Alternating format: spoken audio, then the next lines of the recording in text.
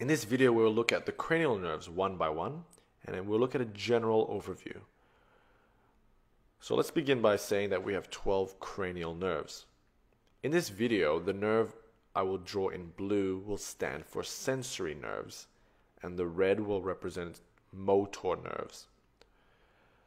So here is the inferior view of the brain.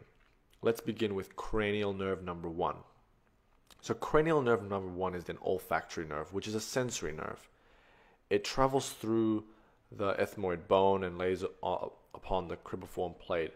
And here the olfactory nerve, actually it's sensory nerve, and it will receive smelling senses from the nasal cavity and will send this information to the brain essentially. Cranial nerve number 2 is the optic nerve. These are also sensory nerves which receive signals from the retina and brings this vision info to the brain. Cranial nerve number 3, known as the oculomotor nerve, arises from the midbrain, and it is a motor nerve. It supplies most of the muscles of the eyeballs. These muscles are the inferior oblique, superior rectus, inferior rectus, and medial rectus.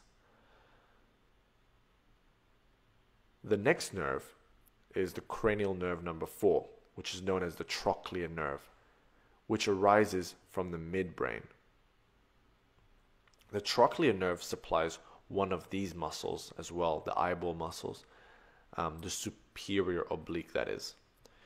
Then there is another cranial nerve, which is 6. So we skipped 5. We're looking at 6. Cranial nerve number 6, which arises from the pons. This cranial nerve number 6 is called the abducens nerve. It abduces, as in it abducts, to take away. So the abducens nerve is a motor nerve for the lateral rectus muscle of the eye.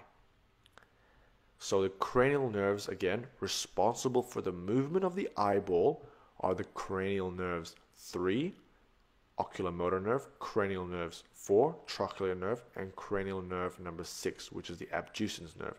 And these are motor nerves. Before going on to the next cranial nerve number 3, the oculomotor nerve, has another important function in that it innervates the ciliary muscles of the eye. And thus, the oculomotor nerve has an important role in accommodation. The sensory nerve, responsible for most of the face sensation, is the next cranial nerve, which is cranial nerve number 5, also known as a trigeminal nerve. It is a very big nerve and originates from the pons and the midbrain. The trigeminal nerve, it has 3 big branches, which are sensory, and these are known as V1 for ophthalmic nerve, which senses this area of the face, V2, the maxillary nerve, responsible for sensory in the maxilla area, and V3, which is the mandibular nerve, responsible for senses in the mandibular area, the jaw. The trigeminal nerve is a big nerve because it also does motor, so it does sensory and motor.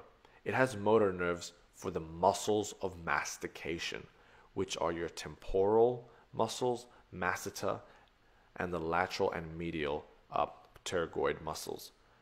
These muscles of mastication are supplied by the V3 of the trigeminal nerve, which is the mandibular nerve branch.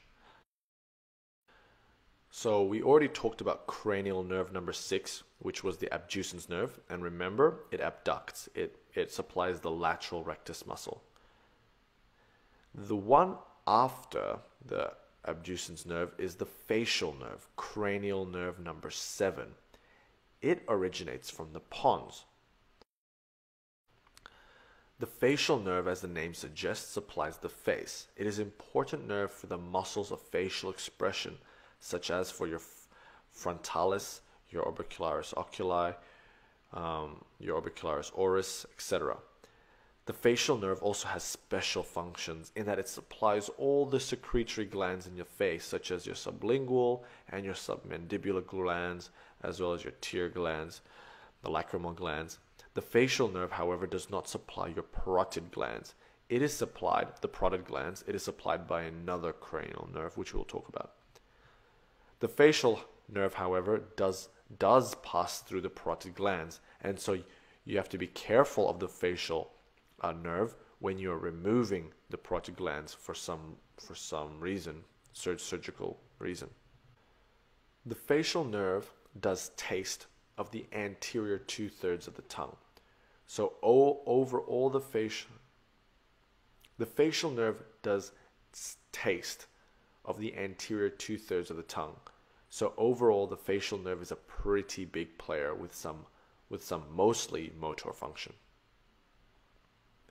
Cranial nerve number 8 is the vestibulocochlear nerve, which essentially is for hearing, and it is made up of two nerves: the vestibular nerve, which comes from the vestibule of the inner ear, and the cochlear nerve, which comes off the cochlea.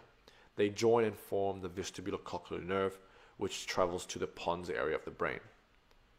Cranial nerve number 9 is the glossopharyngeal nerve. It originates from the medulla, and it is motor for the parotid glands. It is also special sensory taste and normal sensory for pain and stuff for the posterior 1/3 of the tongue. It is also sensory for the pharynx, initiating the gag reflex. The glossopharyngeal nerve is also motor for the gag reflex, together with the next cranial nerve, which is cranial nerve number 10. Cranial nerve number 10, which is your vagus nerve, is motor and sensory to many organs in your body, specifically the digestive organs. It originates from the medulla, and it is responsible for stimulating the rest and digest response. So rest and digest response is the opposite of the fight or flight response, which is basically your sympathetic.